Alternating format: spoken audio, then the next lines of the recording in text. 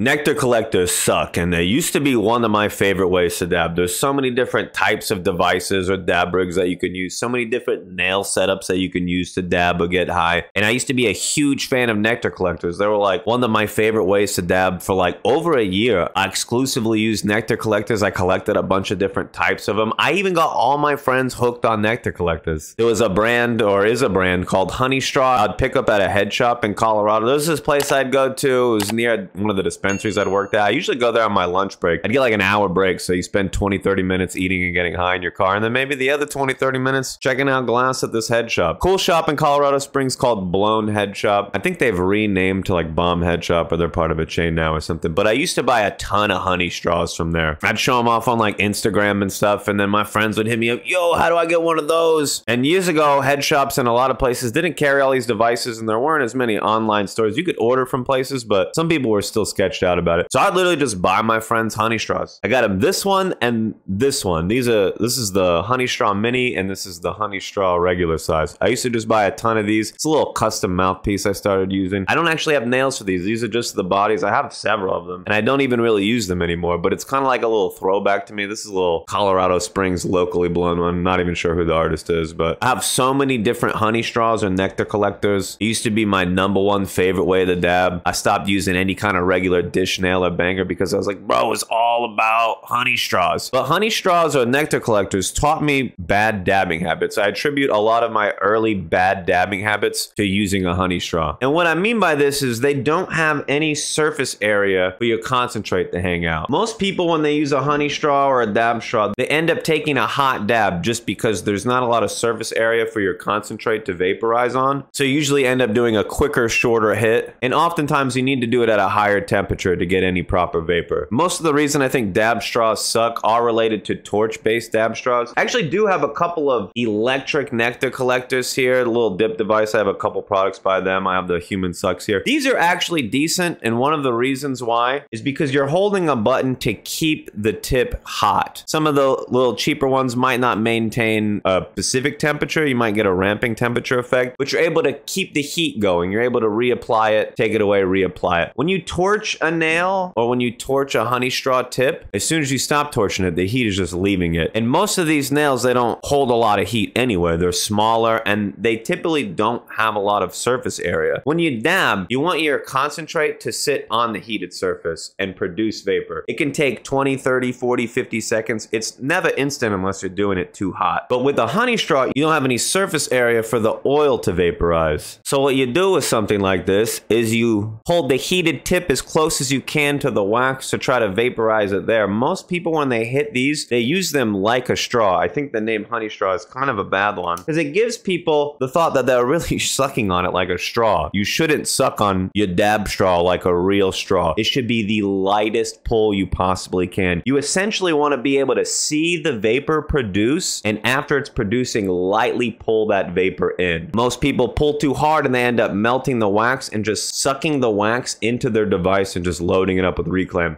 I literally used to fill this bad boy up with this thing would get so full. I would just soak this whole thing in a bag with ISO. This is the mini one. I used to use this all the time. This was my portable dab rig. I used to go on hikes and we'd set up a little spot and sesh out in nature. And I used this a lot. It was a little more convenient than the big one. And this really, I think the mouthpiece would typically come out to here. They would come with a titanium tip or a quartz tip. I actually don't have any tips right now. I don't plan on using these, but I did end up using a little male-to-male joint here to alter the mouthpiece. This is one of the things that kind of helped me get into the better habits of dabbing. You see, with the straight-on tip, I wasn't able to see the vapor producing, wasn't able to see the wax melting. So I got this angled tip so I could at least get a little bit of an angle on it. And they actually at the head shop started recommending people buy these because there was a lot of people having issues because the mouthpiece was so long. They were having issues like seeing their dab. A lot of people were just sucking it up. Really, the main issue is the nail tip. It doesn't have like a flat surface area. It doesn't have a spot for the oil to sit and produce vapor over time. There's just not enough time in a lot of cases. A dab is a slow process. If you put it on a hot nail at a proper temperature, it should melt slowly, then you'll see it bubble and produce vapor. You don't see vapor instantly when you put a dab on a properly heated nail, but you should be doing cold starts anyway, right? Still, even in that process, you see the wax melt slowly, you see the vapor produce slowly. It's not an instantaneous thing. So when you're using a dab straw, you have to take that in mind. I really don't use these anymore anymore. I don't even use the electronic ones that much. Just the whole method, the lack of surface area for the concentrate to sit on means you're always going to do smaller dabs or you're going to do them at a higher temperature. I think really the only thing that I use these for, sometimes the portability is nice, but usually when you get like a container of crumble or something, sometimes wax containers, you don't scoop it all out. You just see like a bunch of it lined on the inside.